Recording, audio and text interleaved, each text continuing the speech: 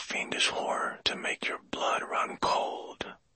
My tale this time has to do with a band of archaeologists who have the temerity to disturb the sleep of the long-dead Mayas. These people of the great city of Waco possessed greater occult powers than we realize, and when the young Tom Hayden accidentally jarred them out of the time lag in the Temple of Eternal Life, he found himself the unwilling victim in the ghostly sacrifice. In the Yucatan section of Mexico, after a hard trek through thick jungles, the expedition headed by Dr. Frank Corwin reaches the object of their search and warily pitches camp for the night. Their leader is elated. There it is at last, the biggest archaeological discovery of the century, the finest example of Maya culture, and it will probably yield the traces of earlier civilizations. But their Indian guides object. My men no stay here, that no ordinary temple, in there still sleep, still alive, powerful Maya priests, it called Temple of Eternal Life. Nonsense, that's only a lot of superstition. Tell your men to get a good night's sleep, and we'll explore it tomorrow. But as the others slumber, Tom Hayden, Dr. Corwin's assistant, gazes at the ancient temple under the magic light of the tropic moon. What a colorful scene this must have been hundreds of years ago. We have learned so much of the customs of the great civilization, which was here long before Columbus discovered America. There were ceremonial dances of the warriors decked in the brilliant plumage of tropical birds. Every year the handsomest youth of the land was chosen, and for 12 months he was lavished with the highest honors. But their savage religious rites demanded that when the time was up, he was led to the top of the pyramid temple and held on the sacrificial stone while the priest ripped his heart out. This discovery is the thrill of a lifetime. I'm gonna see what it's like up on top. On top of the old temple, Tom finds an ancient copper mirror. What's this? An old reflector. Must have been used to concentrate light rays for some purpose. And this is the sacrificial stone. I wonder how many of those poor devils died here in those bloody ceremonies of the old days. Tom Hayden curiously runs his fingers over the carvings and starts back in surprise. These old glyphs were designed to represent, hey, the stone, it's beginning to move. It's turning. He stares in amazement as the paving slabs move back, revealing a hidden entrance into the temple. This is unbelievable. I must have touched a secret lever or something. The interior lights up. Now I see the purpose of the reflector. It collects the moon's rays and illuminates the whole room down there. I must see what's inside.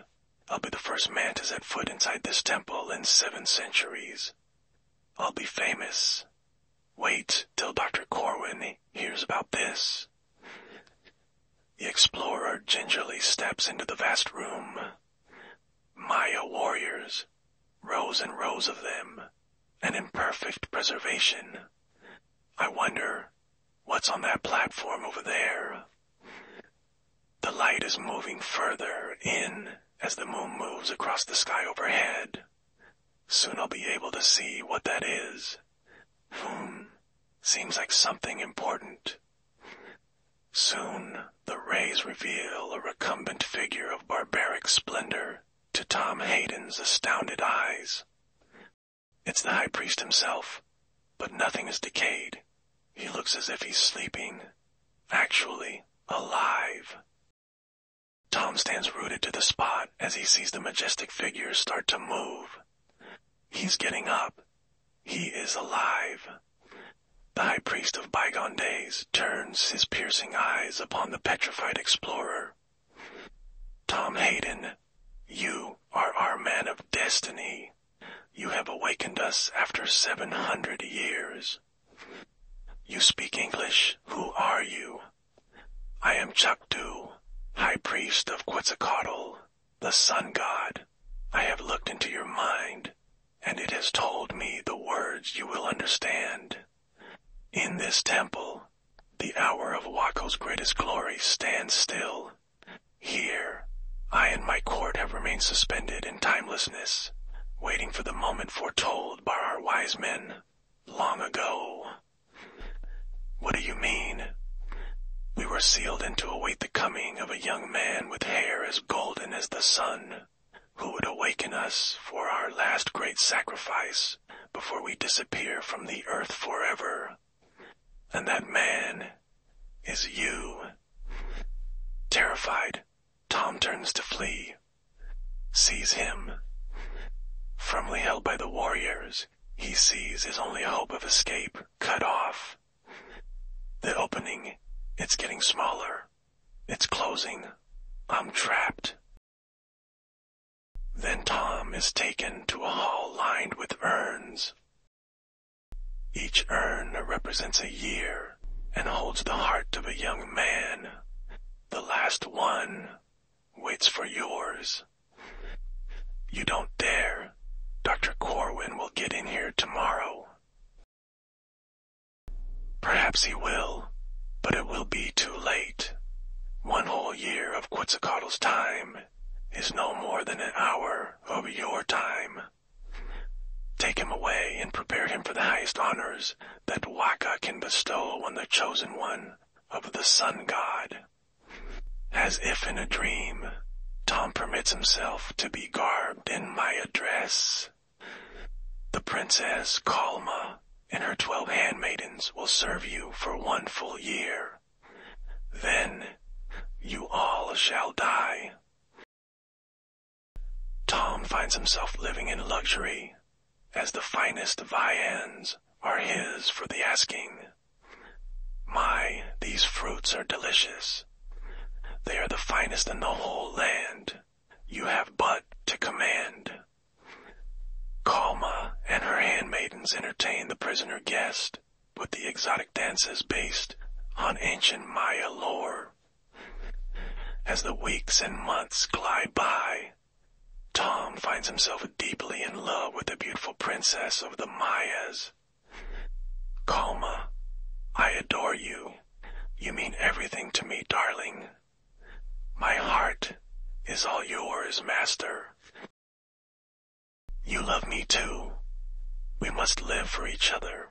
Avoid the doom which is approaching. We must escape. Alas, my beloved, we cannot. Remember, we are in a magic time lag. This whole year is like 1 hour in your modern world.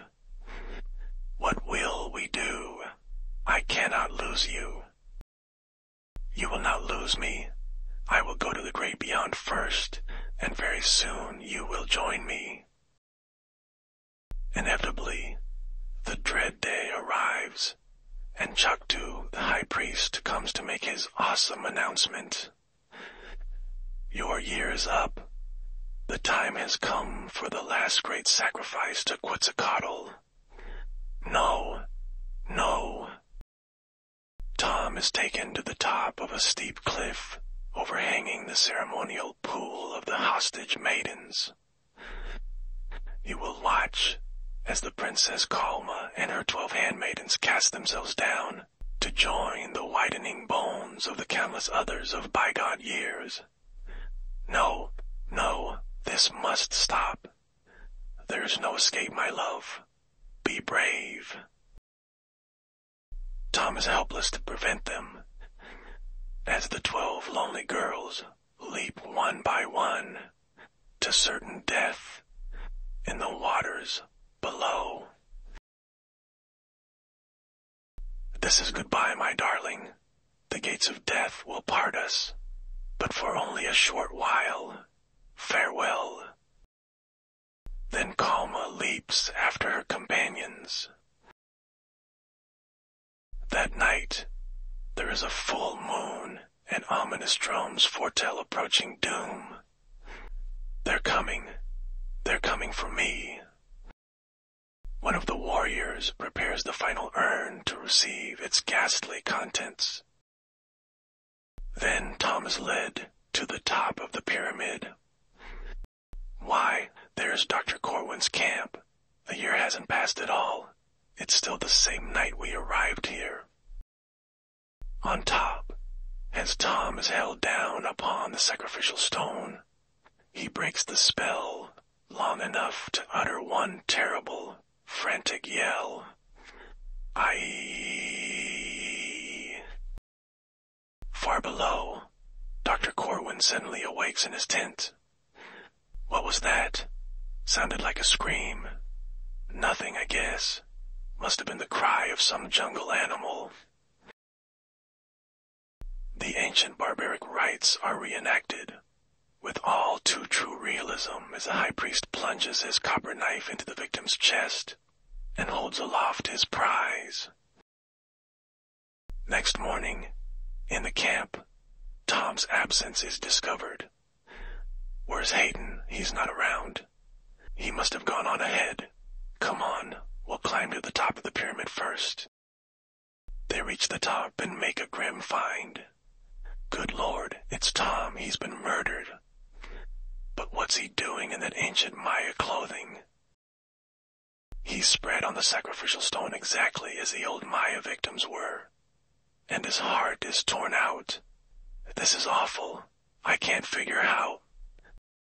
When they break into the temple, look, warriors standing all around, nothing but dry bones, and the high priest upon the dais, all skeletons of a vanished empire.